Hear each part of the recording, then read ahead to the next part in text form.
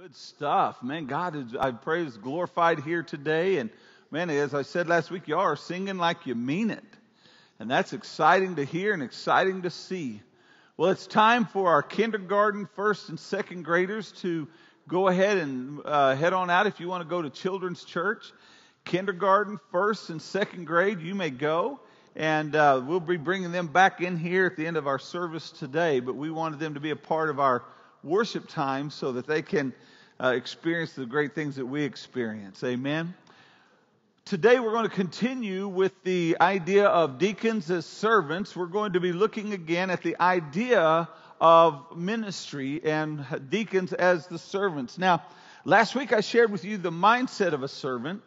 This week I want to talk to you about the idea of needing help. Today we'll look back and see in the idea of the structure of ministry. Because as I've said before, and I believe it again, is that God is not a God of chaos. Amen. He's not an author of chaos. He's an order. He's a God of order. He's a God of structure. And if things seem chaotic, I promise you it's not God. What causes chaos is that man finds the things that God is doing, and then all of a sudden we put our hands in it. And the minute we begin to put our hands in it, we begin to mix it all up, then we have chaos. But when we begin to let God take it and we see that God is working, then we're going to find out that God is a God of structure. And so today we're going to be looking at the idea of the structure of the church, the structure of the things that we have at First Baptist West and the way God has intended for them to be. Now again, this is not a message on the selection of deacons. Because when we look in the Old Testament, there were not deacons in the Old Testament. That is a New Testament call. But what I want to do today is I want to look back at the idea of the structure that we have so that we can see the way God has set things up, that even in the church, they work well when we listen to what God has. So today the title of the message is Help Needed. In order for a church to function the way God desires for it to function, to not be chaotic, but have the structure, and to fulfill the structure, to fulfill the mission that God has called us, the church needs help. Amen? There's a need for people to be helping out in the local church, not just here at First Baptist West, but in all churches. I've never seen a church to where the pastor has said, hey folks, it's time to quit volunteering, we have enough. Amen? And so today that's what we're going to be looking at is the idea of needing help and the call for help. And I want you to take your Bibles and turn to the book of Exodus chapter 18. We're going to be starting at verses 13 and reading through verse 23. Now today, to get you up to where we're going to pick up our text, as you know, Moses was called of God to lead the people out of his people out of Egypt and to take them over into the promised land. Well, in the meantime now, with all the times that they had messed up, God said, okay, you're not going to go over there right away. You're going to take some time. So what was going on was that Moses then was basically overseeing the whole population of Israel. And what was going on was things were beginning to get a little bit crazy for Moses, as you can imagine.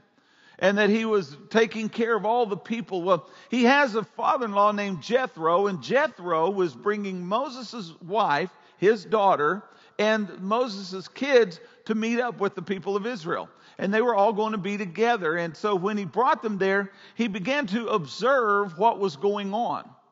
And what he saw was not a good thing. And so we'll pick up now to where Jethro, who has been watching this for a little time, he's seeing how things are structured, and he's now about to say, man, you need some help. And I believe that if he would look at any church today, he would probably say out to all the pastors the same thing. Man, you need some help. And that's what we want to look at today. The deacons as servants, but also the idea of selection of the deacon. Again, not here, but the idea of calling ministers. And I've shared with you before that I believe that every person who is a member of First Baptist West is a minister. Amen? You're not all pastors. You're not all directors, you're not all teachers, you're not all this. But every person that has said, I want to serve at First Baptist West, I want to become a member here. My friends, you are a minister through this church. And God is wanting us to see that, and God is wanting us to know that every person here, every person that watches this, if you're a member of another church, then I want to tell you, you are a minister of your church. Amen? That's the way God has established it. We all have something that we're supposed to be doing. So I want to look at that today. But let's go ahead and stand in honor of reading God's Word. Exodus chapter 18, starting at verse 13, reading through verse 23. And so it was on the next day that Moses sat to judge the people, and the people stood before Moses, and from the morning until the evening. So when Moses' father-in-law saw all that he did for the people, he said, "What is this thing, what you're doing for the people? Why do you alone sit and all the people stand before you from morning until evening?" And Moses said to his father-in-law, "Because the people come to me to inquire of God. When they had the difficulty, they come to me, and I judge between one and another, and I make known the statutes of God and his laws." So Moses' father-in-law said to him, "The thing that you're doing is not good. Both you and these people who are with you will surely wear yourselves out, for this thing is too much for you. You are not able to perform it by yourself. Listen now to my voice. I will give you counsel, and God will be with you. Stand before God for the people, so that you may bring the difficulties to God. And you shall teach them the statutes and the laws that they show them the way which they must walk and the work they must do. Moreover, you shall select from you all the people, able men, such as fear God, men of truth, hating covetousness, and place such over them to be rulers of thousands and rulers of hundreds, rulers of 50s and rulers of 10. And let them judge the people at all times. Then it will be that every great matter shall be bring to you, but every small matter they themselves shall judge. So it will be easier for you, and they will bear the burden with you. If you do this thing, and God so commands, then you will be able to endure, and all the people will also go to their places in peace." Father, we thank you for today. We thank you for the blessing you've given us and the great time we've had.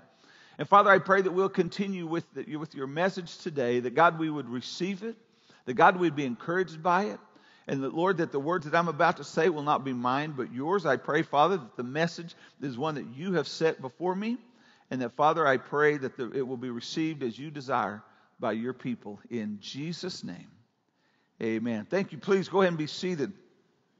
Folks, I want to tell you something that you may not know, but church ministry is a major undertaking. Amen? The ministry of the church is a pretty big deal. As a matter of fact, it's kind of one of those things that is pretty heavy, and it's a very difficult and time-consuming endeavor. If we are going to minister through First Baptist West the way God wants us to be doing, folks, it's not going to be an easy job. And can I tell you, it's not going to be a job for 1, 2, 3, 5, 10 people.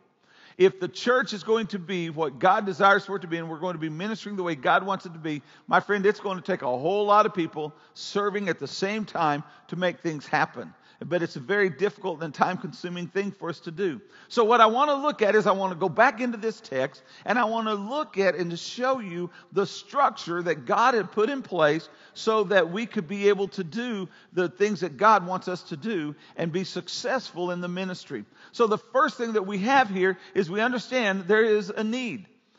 Jethro came and he looked and he saw what Moses was doing, and he said, "Look, Moses, what you're doing is not good. This is not going to be beneficial to you, or it's not going to be beneficial to anyone else, because you're not going to be able to stay doing what you're doing for long." So my friends, can I tell you today, there is a need for God's people to be serving. There's a need in the church. There is a need, I want to tell you straight up, there is a need at First Baptist West for people to give themselves over to the ministry, to help make First Baptist West what God wants it to be. It's not going to be something that's going to be done by just a few people. As a matter of fact, if that's what our mindset is, if we're okay and say, well, you know what, we'll let everybody else do this, I'm going to just kind of go along for the ride, then what we're going to realize is that God is going to look at us and say, that which you're doing is not good. That's not the way for it to happen. That's not going to be able to make the church successful, because just a few people aren't going to be able to do it. So this is what Jethro was telling Moses. So the thing that we have to see is this, was Moses was overseeing the entire group. He was responsible for everything that went on. It was him. It was his responsibility to deal with all the people, with everything that was going on. And folks, I want you to know something. People have needs. Amen. These folks had needs. And the thing that I realize is that when you have a need, do you know the most important person is? It's you. Because when I have a need, that's an important thing to me. But guess what? If someone else over here may have a need, and their need to them is important. And so this is what was going on in the nation of Israel. This is what sometimes goes on in the church. That, my friends, the church is full of needy people. Amen? But we're all needy. I'm needy. I'm a needy individual. Now, I don't mean that in a negative way. I just mean the fact. We're needy. We need stuff.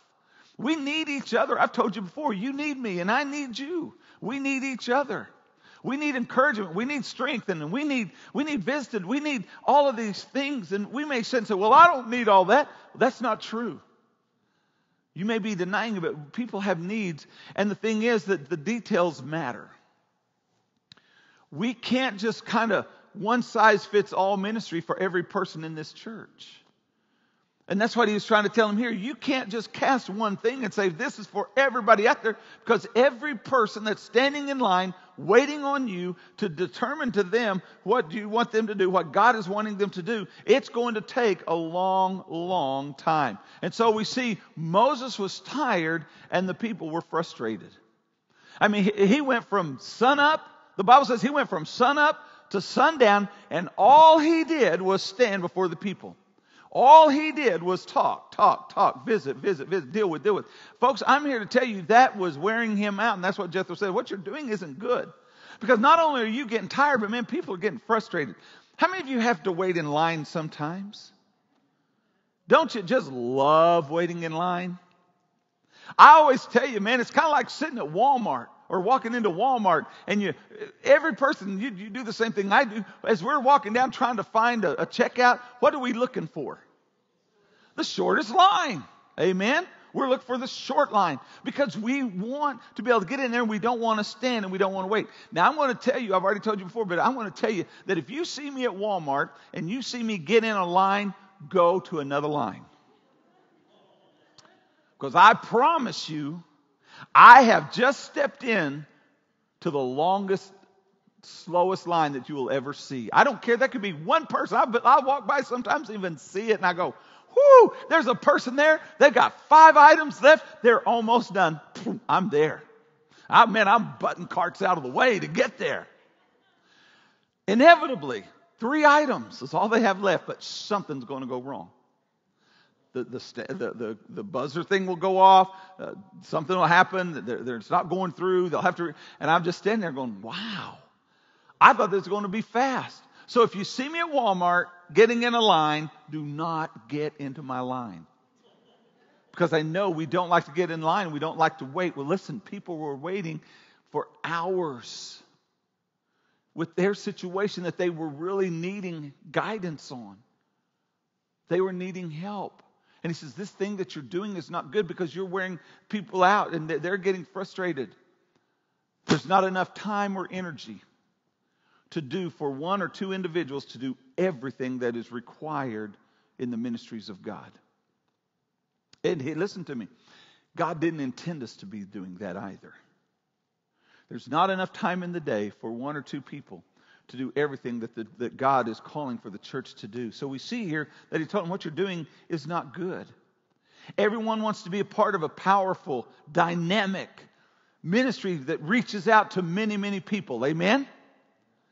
Man, we want to be that. As a matter of fact, a lot of people search on the internet finding a church that's already doing that.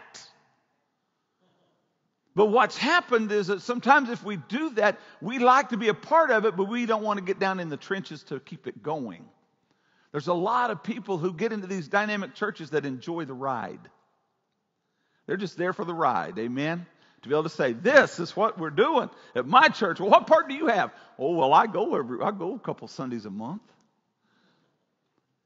But there's the deal is if we want a strong, dynamic, powerful church, and I've told you before, listen, I said in the first service, I never have had a goal for First Baptist West to be the largest church in Lawton. I never have.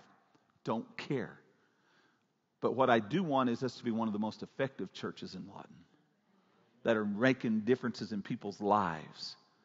But listen, my friend, if we're going to make difference in people's lives, we can't do it. The staff can't do it alone. It's got to take people. It's got to take members who are actively a part, because it will get people tired and people will grow frustrated.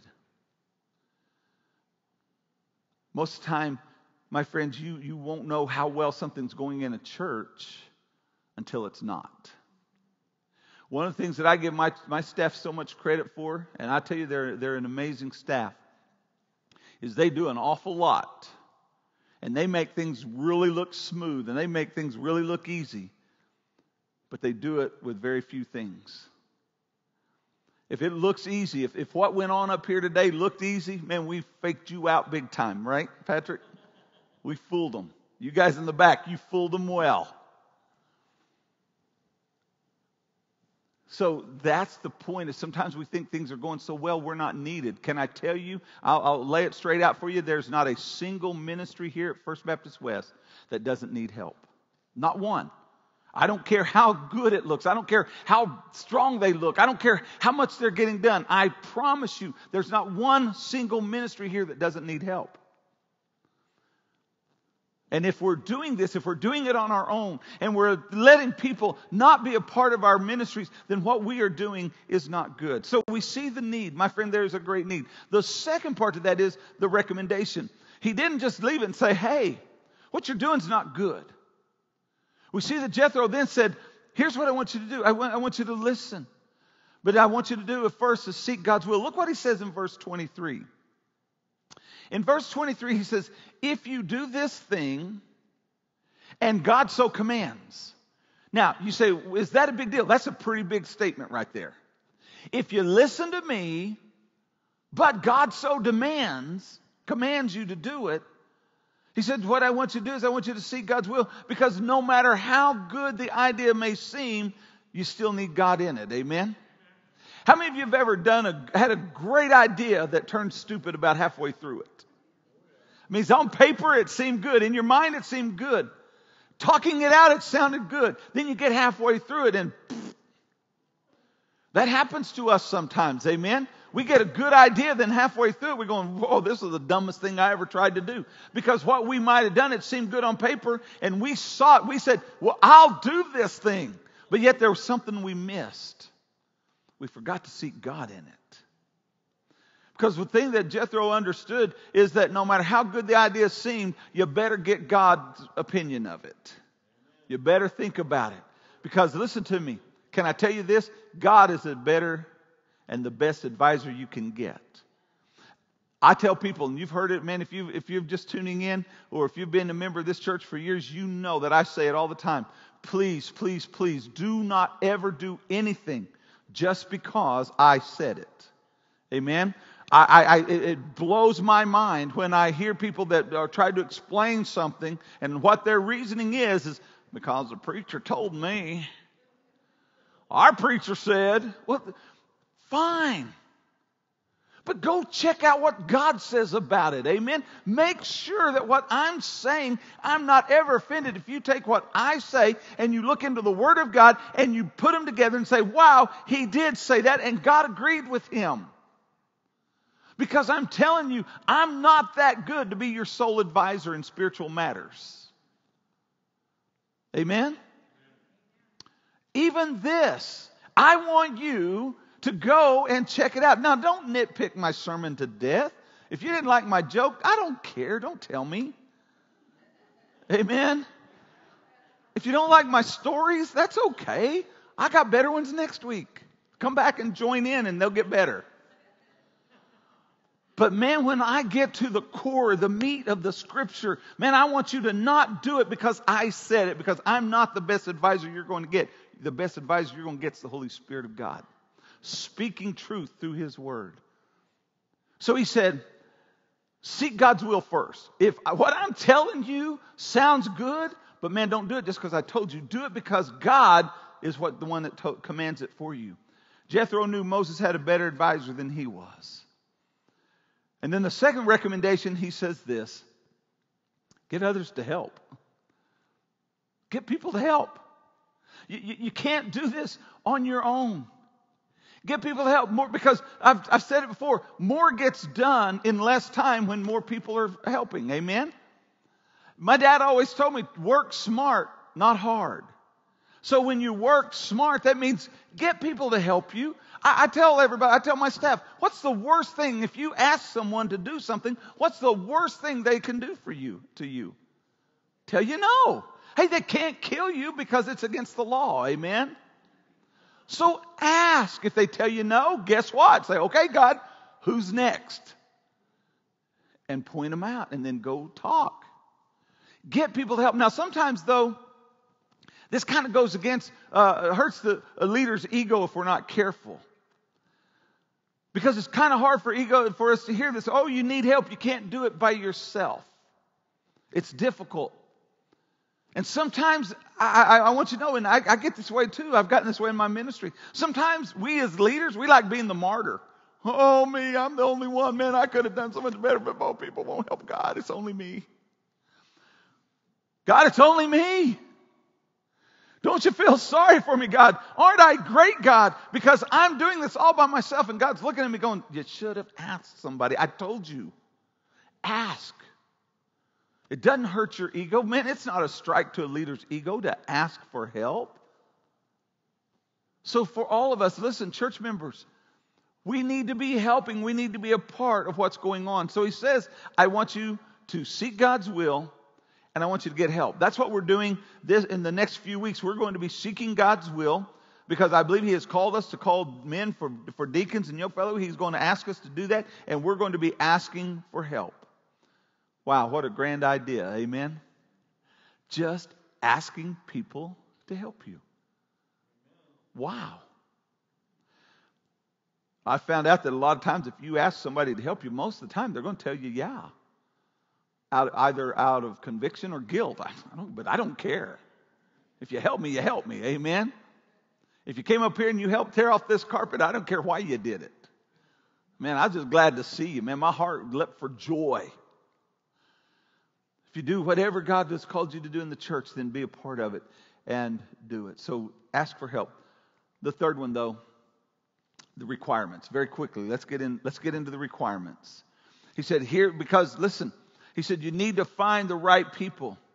He said, moreover, in verse 21, moreover, you shall select from all the people, out of all the people there, he said, this is what you look for. First of all, you look for able men. Look for those who are able to do it. You know, the biggest part of ability that I found out, the first part of ability is your availability. Of you saying, God, here I am. I open myself up to you. Because a lot of times we're not able to do something because we're not making ourselves available to do it. And there are certain things, listen, can I tell you there are certain things in the church that any of us could do? Even I could do it. I laugh sometimes that whenever I stand out the door greeting and someone says, Pastor, you're out here greeting. I said, they finally found something I could do. I can't mess this part up, amen? I'm standing here opening the door. I can do that. But make ourselves available to say, God, here I am. Whatever you want me to do, I will follow you. Here I am, Lord. So it says the first part is availability. But second with able is people of character. Character is who you are when no one is watching. But also it's what you do when they are. It's not just what you say, but it's what you do when they are watching. It's the stands you take. It's the life you live when people are watching you. That shows our character. He says, find people who are available. Find people who have character. But the third one, find someone that has good sense. Oh, y'all quit laughing. I heard some snickers. Find people that have good sense. Find people that don't blow up every second of the day. Find people who have their mind focused on God, and we're going to get to that here in just a minute. But find people with good sense, and also find people with good intent. Find people that their intentions are pure. They really do want to do a good job. They really want to do what God wants them to do. I have literally heard over the years of my time in the ministry, I have literally heard when you talk about deacons, I have literally heard men who say, well, I want to be a deacon because when I get up there, man, I'm a deacon. I'm going to straighten stuff out. Right then and there, that in my mind and in my spirit nullified his ability to be a deacon. Because that was not good intent. Your intent ought to be, I want to serve God in my church. I want to serve families. I want to help the pastor. If you're wanting to be a deacon to set me straight, don't do it. Because that's the deacons. They can't set me straight. They've been trying. It's impossible. Because I've also told you that when I first came here, I told the deacons, I will never walk in there and ask my deacons for permission. So they're not going to set me straight because I'm not asking them anyway. I'm asking them to pray. I'm asking them to help me, give me advice. But find people that have good intent. It's not there to bring chaos, or it's there to just make things better because I'm so tired of things going wrong. I'm going to set it straight. That's not the able people. But not only find able men, but it says find God-fearing people. Find people that fear God. In other words, that they know God. The first thing that we ask people that want to help out at First Baptist West, the very first thing we ask is, do you know Christ as your Savior? Do you know Jesus? Because that's who we want. We want people in the church that know God. We don't want people that are lost to come. Now, we want people that are lost to come in and join us in worship and Bible studies. But listen, we don't want lost people leading out in positions. Do you know God? In other words, do you have that relationship to Him? But then also, are you faithful to God? Find somebody that's already faithful. I hear so many times, and it just blows my mind, that when we hear say, well, so-and-so, I think they do a good job. Well, they're not faithful to anything. Well, but I believe if you let them do it, they'll become faithful. No, it's not happening. The Bible's very clear and says, a servant must first be found faithful. Faithful to God. Faithful to His purpose. And faithful to the church. The servant must first be found to be faithful. He said, find faithful guys. Find faithful people. But also who realize they are accountable to God. Because this, I promise you, if you realize you're accountable to God, can I tell you something? You're going to be level-headed about what you're about to do. Because if you say, whoa, man, I'm accountable to God on this. If you think yourself accountable to the pastor, I found a lot of people don't care because you know what? I can't do anything anyway. But when you realize you're accountable to God, I'm telling you, those are the people you want making decisions because they're realizing, boy, I better get this right. I better seek God because I'm going to stand before Him one day. Find people that are accountable to God. Find them that way. But not only God-fearing, but trustworthy. People whose word means something. People when they say something, that it's going to be there. Men of truth, people of truth, who stand on their word, who you don't have to worry are going to be doing something that they say they're not. Or if they tell you they're going to do it, you don't have to worry about it. But also men who show integrity. Integrity is close to the same thing as character, but integrity is that consistency between their actions and their inner convictions over time. They say this, they talk a good talk, but their life proves that they believe what they're saying. Because it's easy to say something and then go over here and live your life like crazy. We're talking about those groups in our Bible study on Sunday nights, who say the body and the spirit have nothing in common with each other. You can say, as long as you're close to God, you can do whatever you want in life. Folks, listen, can I tell you, there's a lot of people in the church that feel that way, that I can talk a good talk, but man, my actions show complete difference. He said, find men who are trustworthy. And the last one is they hate covetousness.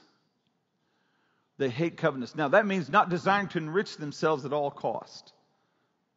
Now, what I mean by that is it doesn't mean people who aren't ambitious and want to be successful and they're working hard to get ahead. Listen, there's nothing wrong with that. But it's those who say, I want it because I want for me. I want a position because I want the authority. I want a position because I want the prestige. I want to work because I want to look good. I want people to acknowledge how much good I've been doing. I want that. He said, those are the people that you don't want. You want people who say, you know what? I want to do it because I want to serve God. I want to bring honor and glory to His name, and I want to reach people for Jesus. Wow. Wow. So he says, Moses, you got to have help. And so today I call out to everyone here and everyone watching. First Baptist West needs help. In the next few weeks, we're going to be looking for men to serve as deacons. This is the beginning. This is why we have them, not because we just want to do them, but this is the plan that God has laid out for us. And then as we look in the New Testament next week, we'll see the actual calling of deacons. It's not going to be someone that wants to be a deacon because they want the prestige, because as next week when I tell you about the role of a deacon and the reward of a deacon, most people are going to be going, I don't want to do that. If you want to be a deacon because you want to be a deacon, you don't know what a deacon does. Well, we're going to look at that next week. But folks, listen, we need help.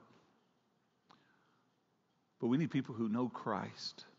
So I'm here today and asking you, do you know Jesus? Because the most important thing you can ever do is realize, do you know Christ or not? You need Him in your life. So if you're here today and say, man, when you keep mentioning that, something in my spirit doesn't settle. Something's not right. Maybe it's the fact that you do need Jesus. Then would you call upon His name today and get to know Him through His Son, Jesus Christ? You need Jesus.